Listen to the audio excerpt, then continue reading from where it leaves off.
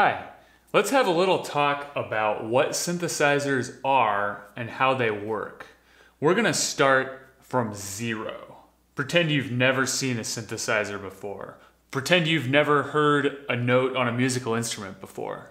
In keeping with the theme of zero, I'm using a zero coast and a zero control to demonstrate these concepts. But this will apply broadly to any patchable synthesizer and probably plenty of hardwired synths as well. On the zero coast, we have a little bit more direct access to the circuits than you might find on a hardwired synth, but the concepts are generally the same. What we're talking about here is specifically analog synthesis of the style originated by Don Buchla, Bob Moog, and others. Most synthesizers, analog and digital, modular and hardwired, will utilize these concepts to some degree. So, how does a synthesizer make sound? First, we should probably talk about what sound actually is and how it's made in general in the world. Sound is the compression and expansion of air particles in the world around us and sensed by our ear.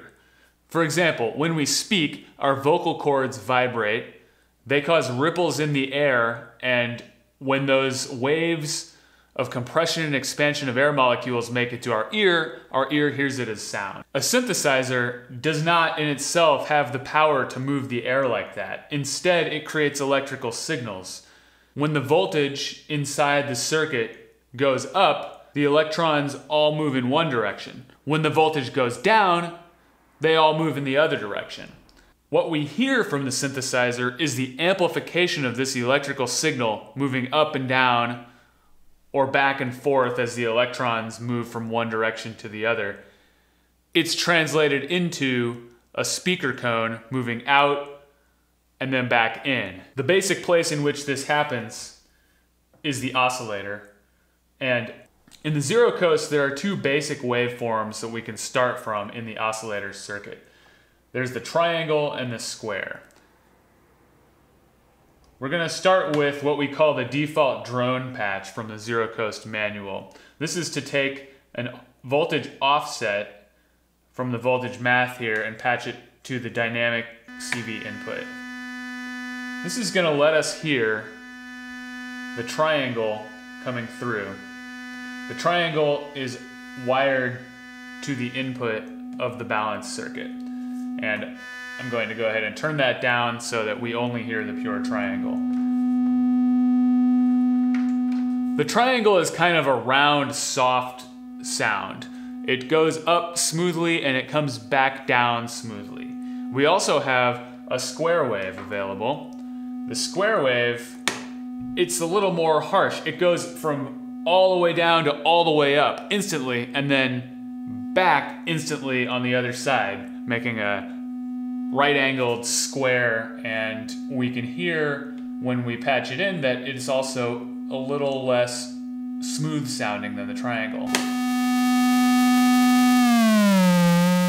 It's buzzier.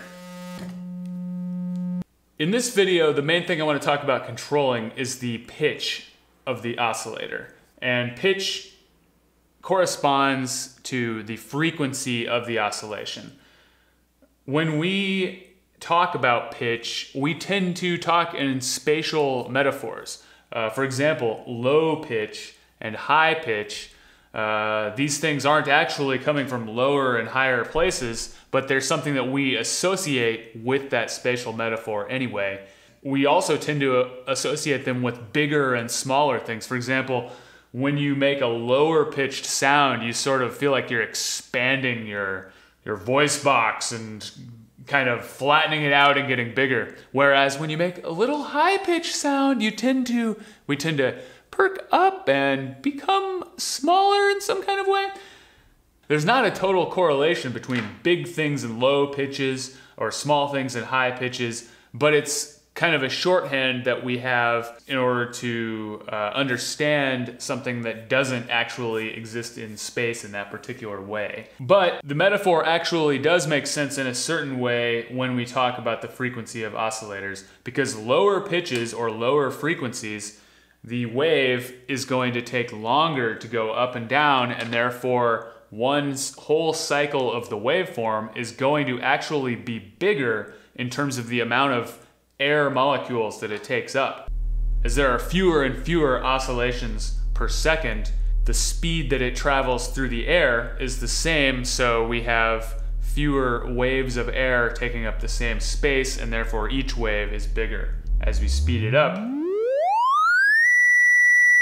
the pitch gets higher and the waves get smaller.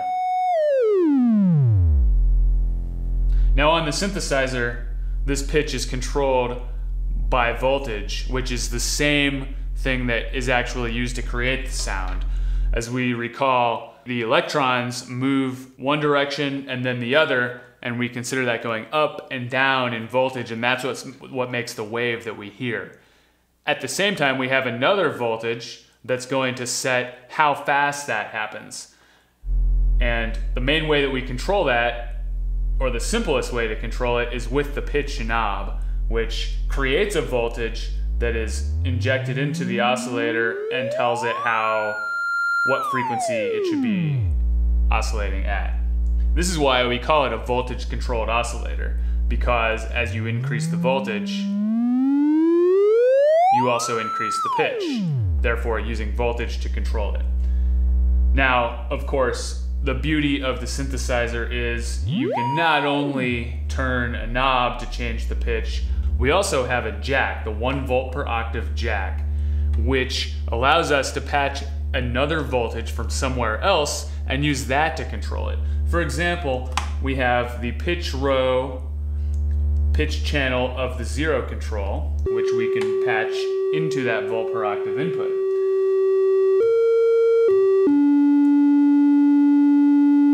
This gives us 8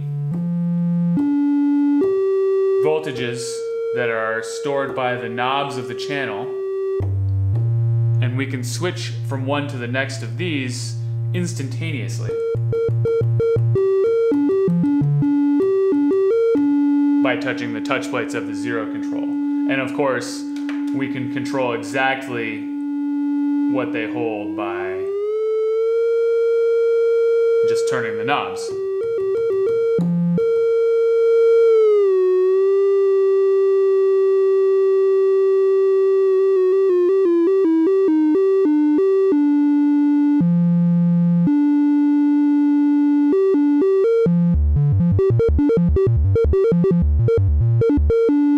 Of course, it could be fun to create melodies by actually turning the knob, but we're never going to get the kind of instantaneous change that we get by switching from one step to the next on the Zer0 control.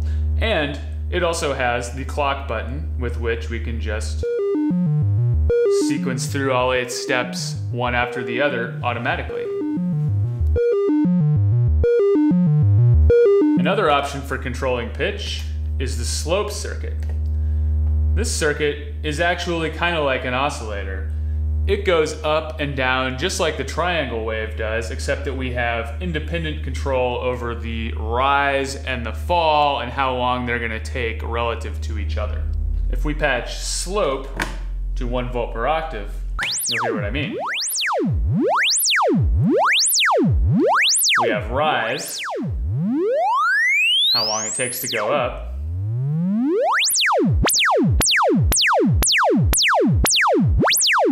and fall, how long it takes to go down.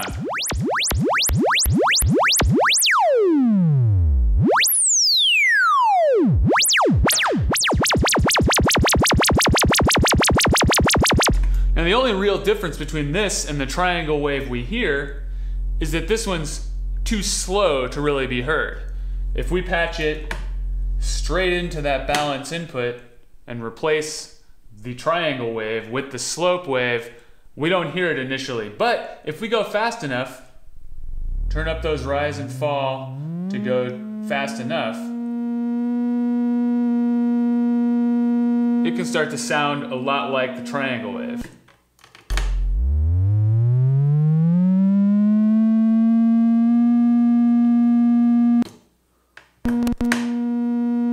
Not exactly like it, because the shape's going to be a little different based on the controls. really pretty similar. Similarly, the end of cycle gate output is a lot like the square wave.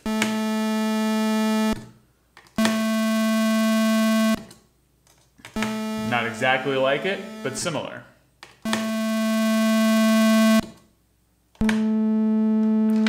And just like the oscillator that we're used to hearing already, we can use the time CV input on the slope circuit to control its pitch with the zero control.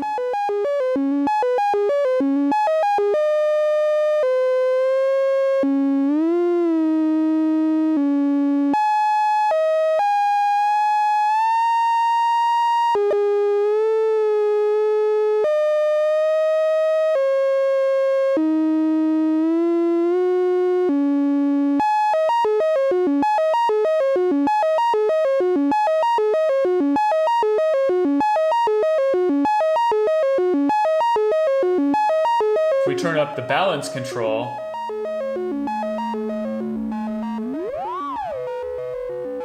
we can hear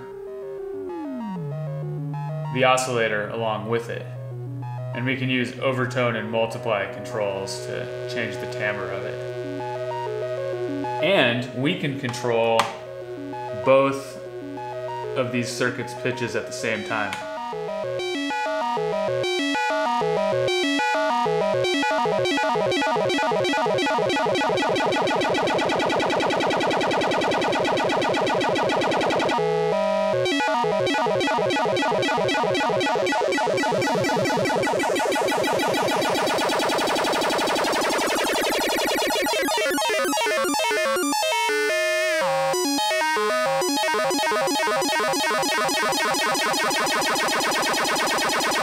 So we've heard that although the oscillator is the main way that we create sound with the zero coast, we can also listen to the slope.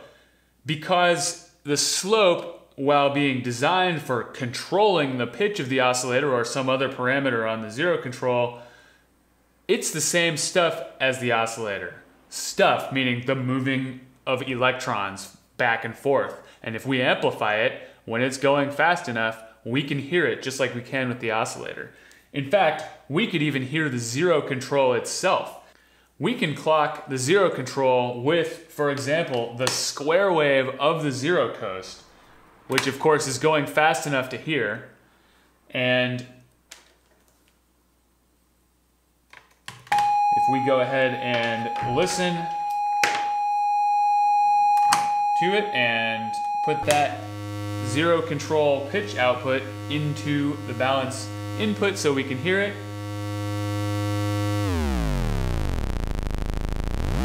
we have a waveform that we can control using these knobs.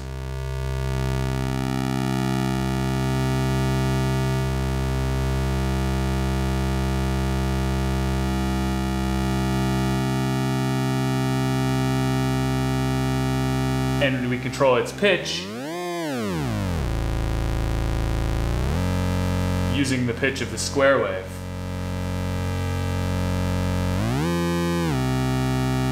In fact, we can even patch one of the gate outputs from the zero control steps into the reset here and change how many steps of the zero control are clocked to create this waveform.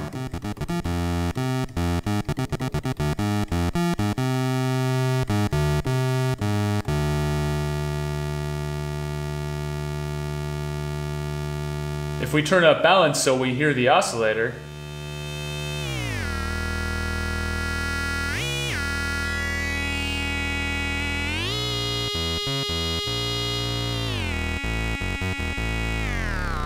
we can hear that it's always in tune with the zero control, so to speak.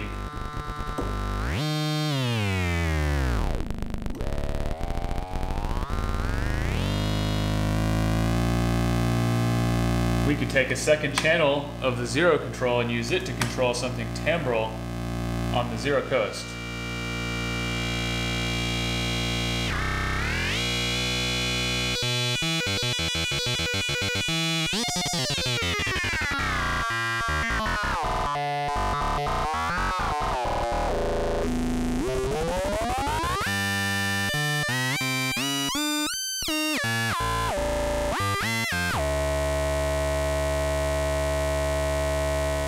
And we're not using the slope circuit right now, so why not patch it to control the pitch of the oscillator.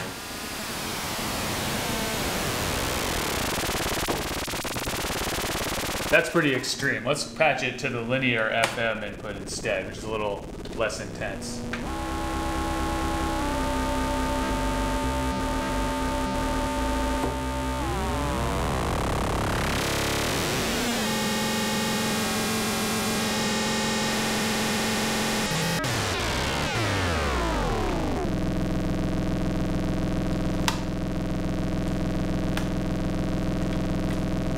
We have another voltage that we can generate by gesture, the pressure voltage.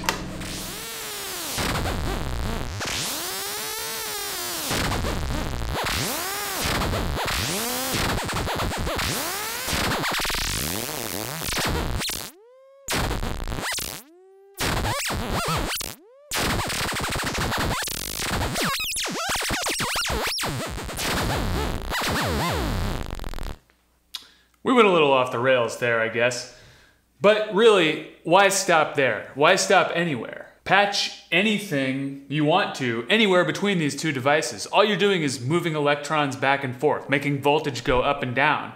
Some of it'll be audible, some of it'll work as control signals, a lot of it, both.